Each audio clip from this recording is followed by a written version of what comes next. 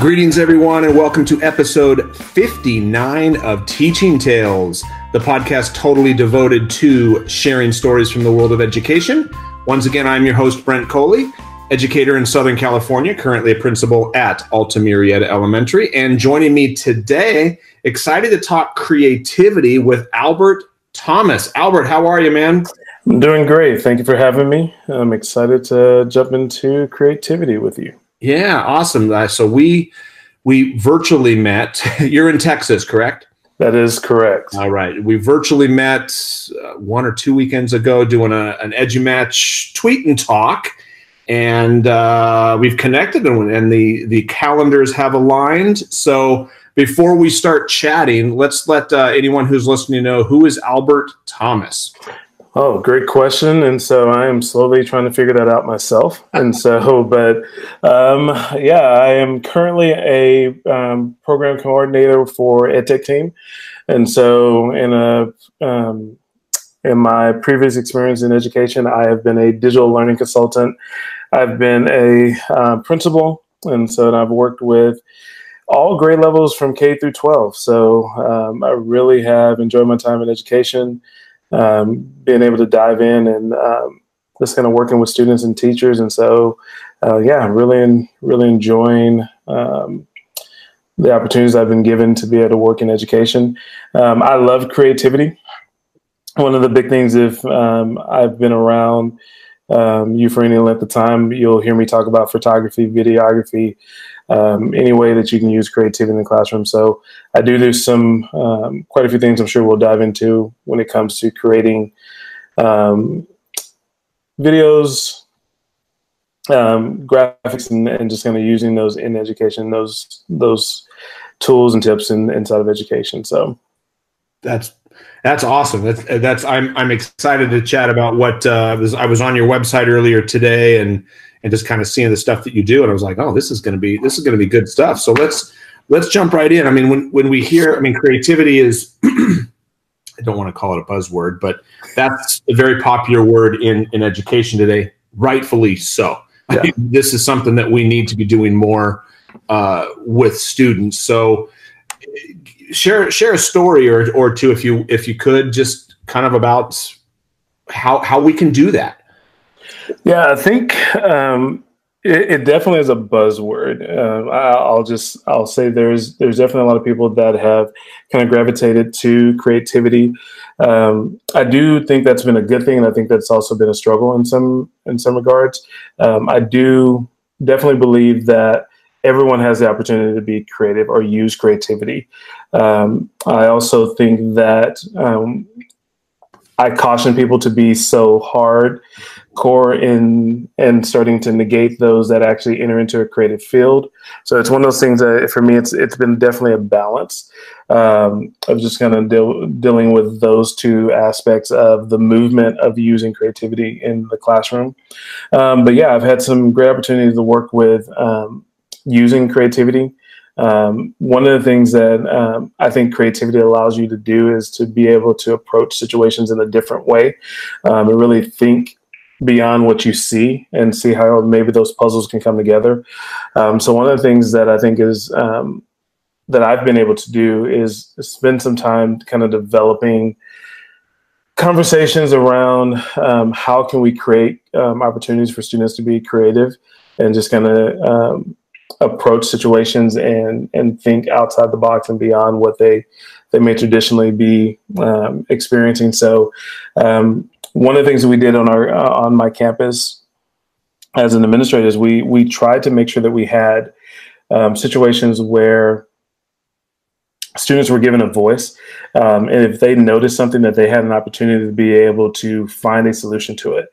So we tried to cultivate this culture where a student had noticed an issue or noticed a problem, and they didn't just come with hey, this is a problem, we need to fix this, or you need to fix it. But they came with a solution.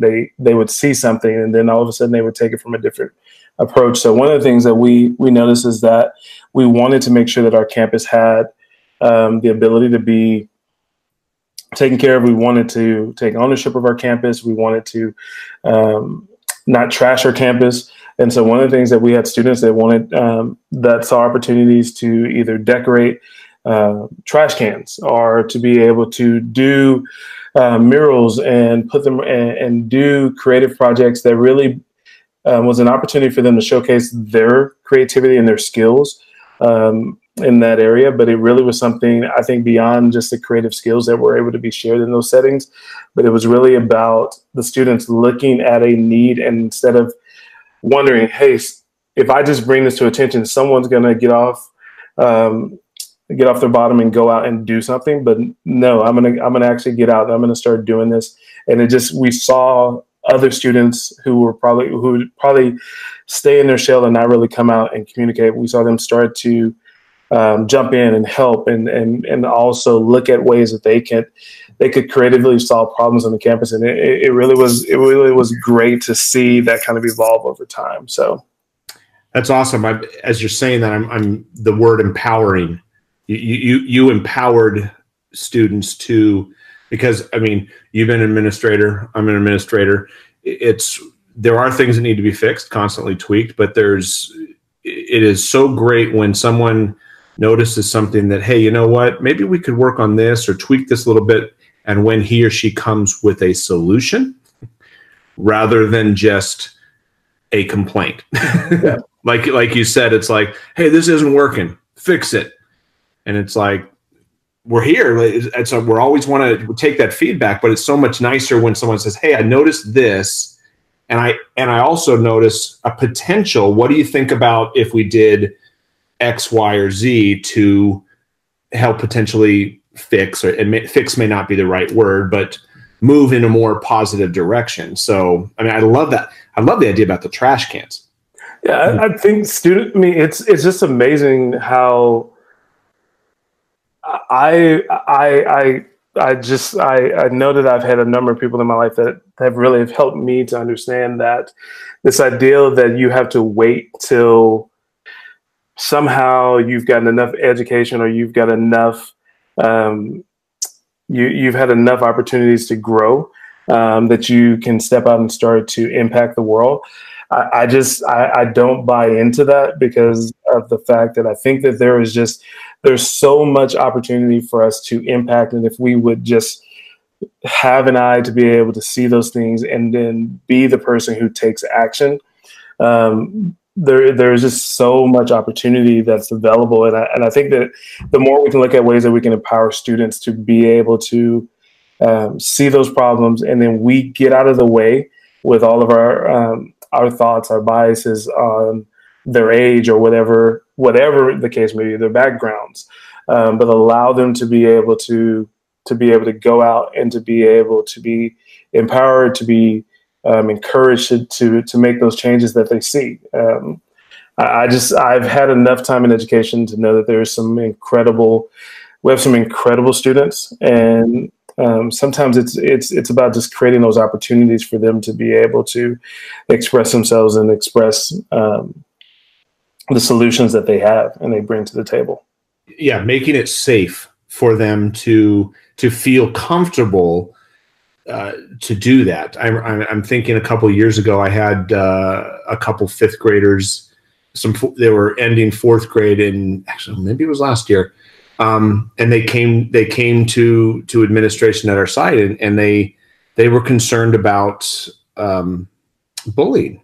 And just not so much bullying, but just kids being nice. I mean, oftentimes the word bullying is thrown out a lot when kids. I mean, believe me, there's a huge bullying problem, but oftentimes kids say something unkind and it's labeled bullying and things like that. But these kids, they wanted to start a club, like an anti-bullying, a Be Nice club, mm-hmm. And they came to me saying, "Hey, Mr. Coley, we would like to do this." And they had like a whole proposal ready to go. It was awesome. And they were asking permission to do it. And they just wanted to do like once a week in the morning on Fridays before our Friday flag. And anybody who wants to come will make posters and just try to create a positive culture on campus. And I was like, yes, please. I mean, it was fantastic, but we have to make sure that there's something where the kids would feel, like you said, it doesn't matter about your title. It doesn't matter if you're 9 years old or 39 years old, and if you're a principal or a teacher or a fourth grader. Mm-hmm. I mean, we all have ideas that could and should be brought to the table. Yeah, and that community aspect is huge. I think that being able to create those, definitely creating that environment where everyone feels comfortable being able to talk through what the issues are, and then to be able to find those solutions and to understand that those solutions can come in a myriad of ways. Those solutions they can stem from a bad idea. And so sometimes and that's the great thing about creativity.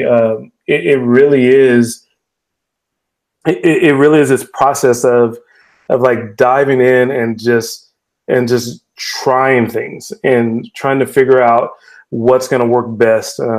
I know for me, it's always been great to be able to just kind of get that task of, even before I got into education, of just being able to say, hey, I need to do this creative project. I need to create something, and to be able to dive into the process of just trying to figure it out, how to take this vision that someone else has and then be able to build it into something that hits the mark on what they're looking for, and also allows for them to move forward whatever project that they're doing.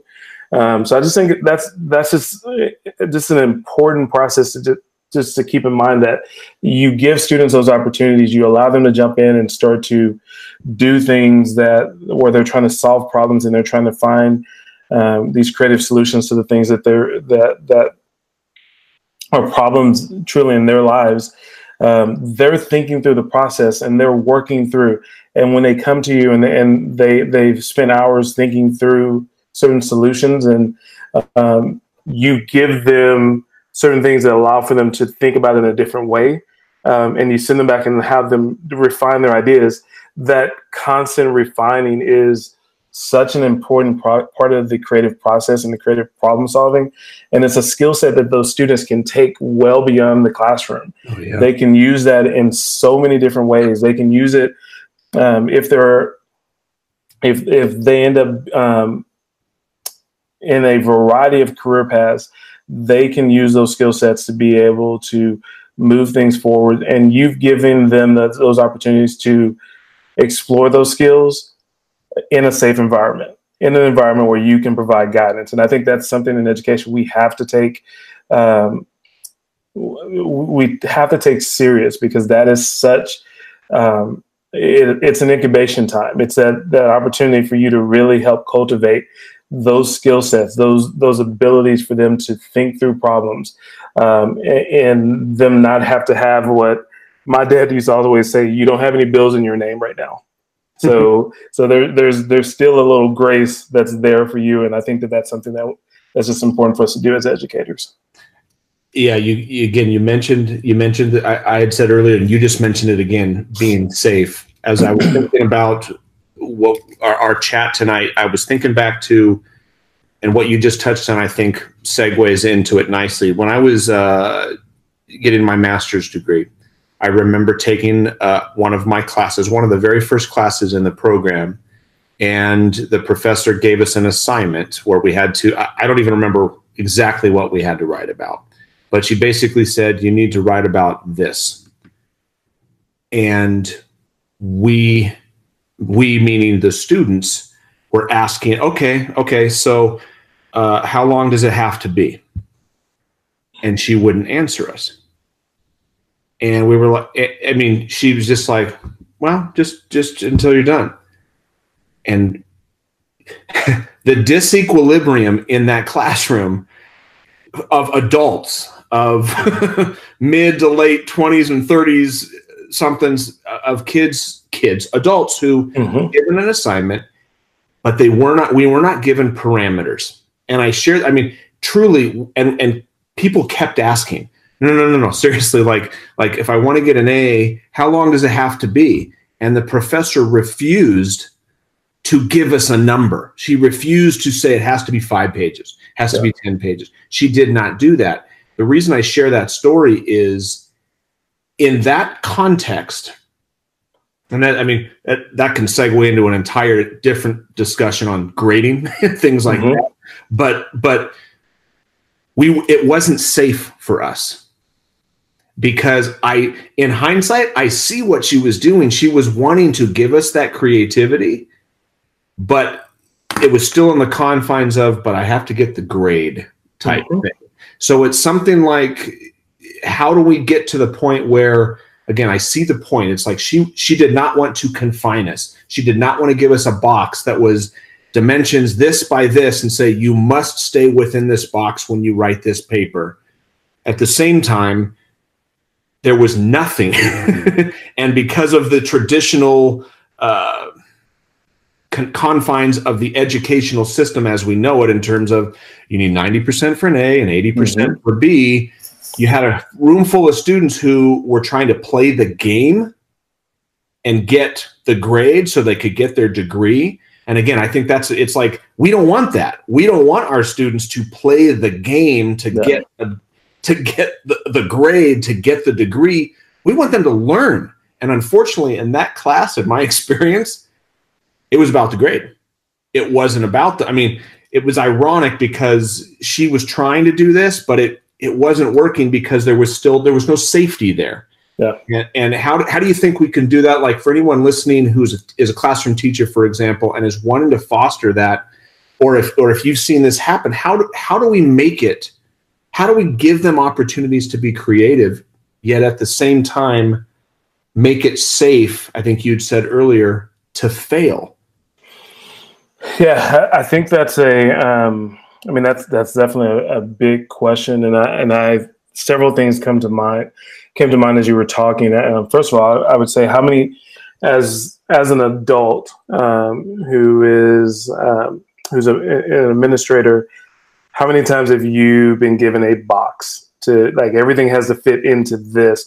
There's a lot of times you've run into situations where you've had to think creatively. You've had to think outside of the box or think outside of the norms to solve situations for real life problems with families that you're trying to help, and you're trying to move students forward in their education. So I think we all identify that those are skills, or those are important traits to have as we move forward. I'll say, and this is me as speaking as an administrator, I think it starts with us. I mean, I think it's one, being able to set those standards and be very clear that we're going to change some of the things that we're doing. We're going to look at ways that, am I holding everyone's foot to the fire because I need everyone to have a certain amount of grades in their grade book so that I can mark it off my list and say everyone's met this quota? Or am I really looking at how are we creatively providing opportunities for students to be able to grow and to show that they have the knowledge that we're trying to get them to absorb? And I think that that's something that it causes administrators to really have to take a hard look at the things that they're doing. And I 100% acknowledge as administrators that there are certain things that we have to do just because we're in a role that those things are mandated for us as well. There are boxes that we must play in sometimes. But I do think it's looking at the opportunities for you to be able to, where you can create that margin for those type of activities to be creative. And so sometimes that means that you may be able to lessen the amount of grades that are being asked to be fulfilled. Then maybe it's looking at opportunities where you can allow students to explore things that they're passionate about, to be able to creatively approach. I take it back to one of my favorite stories. I had an English teacher, and we were reading the Beowulf. And I love adventure stories, but for some reason that one wasn't resonating with me. And I remember we all had to write papers. We read the book, write a book report. So, and I remember going and talking to my teacher, and I don't remember why I asked, but I asked, is there something I can do different? There we go. And what ended up happening is she said, what do you want to do? And it was so empowering. Like you mentioned earlier, it was one of those moments where I kind of froze. Like, I was like, I thought you were just going to shut me down the minute I said it. I didn't expect you to throw it back at me that way. And I remember I said, I'd love to illustrate it. I love drawing. I love just kind of doodling, doing those things. And I remember to this day because it was empowering, it was encouraging, it it acknowledged something in me that she was allowing me to express. She was giving me an opportunity, and I remember taking so much ownership on that because she trusted me. And so I think that that's a big part to keep in mind, that trust factor across the board. And so I spent more. I joke. I spent more hours in that story than probably anyone else in the class who were writing book reports, because I wanted to honor the fact that she gave me the opportunity. But then I also wanted to make sure that I had something that really represented the story, and that was really something that she saw value. So I was able to illustrate several elements of the story, and it's something that I was able to give to her, and she kept for. I remember coming back to that campus and seeing her, and I remember that she had kept those as part of the things that she had. But it was one of those things where she was willing to allow for those things to happen. And yeah, I 100% acknowledge that means it may be more work on certain ends. There'll need to be rubrics that are developed. There'll need to be clear standards that are set. Mm-hmm. But sometimes it's simply just giving students the opportunity to be able to show what they know in whatever way they want to. Yes. It doesn't have, and that's not, and I always tell people, that's not me telling you never to do a book report. What that's telling me is that to acknowledge the fact that you have students that have different ways that they learn and they like to share their knowledge. So look for ways that you can give them ways to share. You may think that it's like, hey, I'm going to be doing this book report, but what could I do? Could I use something like Adobe Spark and allow for them to be able to create a Spark movie? Are there other tools that I can use? Can I use WeVideo? Can I use all of these great tools that are out there that you could have students share what they know? I love, Pat Green has a book, Patrick Green. He has a book that is 50 Ways to Use YouTube in the Classroom. Great book. And one of the things he has in there is the YouTube genre mashup. It's a fun, but it seems like it's silly, but it is one of those things where you take you take whatever topic you're studying, and you have students take it and explain that information using a genre in YouTube. So an unboxing video, a Bad Dead video. Students are already these are things that they're already jumping in and using. YouTube is a staple. I remember all the statistics where they're talking about the generations that are coming up after my generation. They're using video. They're engaging with their videos in YouTube's format more than they are in a TV or on a TV in a traditional sense. So it's one of those things where that activity allows for students to take a concept that you may be talking about, like an atom, and do an exercise video using a genre like exercise video. So how could you create it? And one of the ways I've done that in sessions and when I've talked to people is like, look, I'm not going to tell you what tool to use. You can use anything you want to create your video, but you have to create something. And those sometimes where and we have to keep in mind that, yeah, we want to give our students this freedom, but we also need to make sure that we give them the reins to be able to kind of rein in that creativity so it can be focused, because those constraints can really be empowering as well and allow students to really focus that energy when they're creating. So, I mean, there's just so many incredible things that are out there that allow for you to be able to use creativity. I mentioned on our last, when we were on the EduMatch together, the Adobe Education Exchange. There are tons and tons of free resources that are available that educators from higher ed to K through 12 that are they're putting resources on there. They're putting entire lesson plans. They're putting things on the Adobe Education Exchange that are high quality resources. There are different courses that Adobe's put together themselves that really help you dive into using how can I bring in creativity in very specific ways that it would be great to just kind of spend some time. I would encourage everyone just to spend some time going through and just exploring a lot of those things that are available. Just a shameless plug. I'm a firm believer. I said shameless plug. I mean a shameless. Let me just throw this out there. I am a firm believer that you have to date around when it comes to using tools. So I highly encourage people, don't get so caught up into using this one tool, but find all the tools that could be available and just put them out there. Allow your students to explore these tools and just give you feedback on how well they would be in using. Don't feel like you have to be the one that has to go out and figure out all the things that are available out there and then somehow distill them down for your students to use. Your students are a great resource. They're a great asset, and we need to make sure that we're leveraging those in the classroom as well. So hopefully that answers your question. Oh, absolutely. And I jotted down the one, your story about your English teacher. Yep. That is one of the most powerful ones I've heard in a while. And I jotted her was it a she? Yeah, it was. Her question to you, what do you want to do?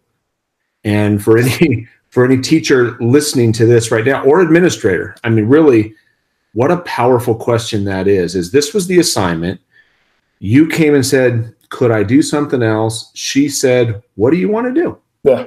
And put the ball back in your court. And I jotted down playing to your strengths. You said, well, illustration. I'm good at this. I'm passionate about this. And look what happened. Like you said, you probably spent more time on that project than any other student in the class because she trusted you. She gave you the freedom. She still gave you, I'm sure, some parameters because, again, like my college class and the master's, there were no parameters and it was terrifying. And that's like, go run around the field. There's no fences. Well, someone's going to get lost. But you were able to play to your strengths. And how many kids out there, and I love how you said, I'm not saying never write a book report. I'm not, I mean, but not always writing a book report. And think about those kids out there who, like you said, they're into video. Now, not just into video, they're good at making videos or writing poetry or rapping or anything like, I mean, I was thinking Hamilton, the musical Hamilton. Think about what that has. My daughter is 18 years old. My wife and her were fortunate they got to see Hamilton. And my daughter knows everything about that portion of U.S. history now because that was taking something, I mean, write a report on Hamilton. But look at the format that what was it? Lin-Manuel. I'm kidding. Lin-Manuel. I mean, he put it in a format that is resonating with millions of people. What if we gave our kids the opportunity to do that? And I can't remember. I'm drawing a blank. I saw this on Facebook or Twitter a few days ago or a week or so ago. A friend of mine had posted a picture of a student rapping. She had written a rap to something that she had learned. Now I was never mandated to write a rap growing up, but obviously she had a teacher who gave her the freedom, who probably said, what do you want to do? And she probably said, I want to rap. And the teacher said, okay. Yeah. And she did. And probably spent more time putting that together than she would have. Like you said it, you took ownership of that and you really wanted it to be good because she trusted you. And I'll just say this because it's the elephant in the room. I 100% acknowledge that in those certain circumstances that you're going to have a student fail in that. They're going to fail. And it's about the reaction that we have in those settings. Yeah. Those opportunities, and there's so much I've learned when I study business and things along those lines, where in business, you're trying to get to your first failure as quickly as possible so that you can learn from it. And oftentimes in education, we have those, when we're learning, we fail, and then then you're automatically going into this other realm of what we're going to do to help you. But it's one of those things where we oftentimes just don't just give the students space to deal with that failure to move forward. Give them certain things that can provide them guidance to get up and move and try something different. That student comes and brings a rap and it bombs. It's funny when you go, hey, I want you to go find me 5 rappers and tell me their story, how they got started. And then for them to get a clearer perspective of the amount of times that they failed and how many times they had to adjust and how many times that they were booed off stage. It's so funny. It's just, there's so many opportunities as educators. And that's one of the reasons I love education, is because you get to have these conversations with kids. You get to have these conversations with them and to be able to help them grow. And these are conversations they lean on, because I know in my own life, I can lean back on those experiences. I can lean back on coaches that I had that said, you are lazy and I see way more in you than you see in yourself.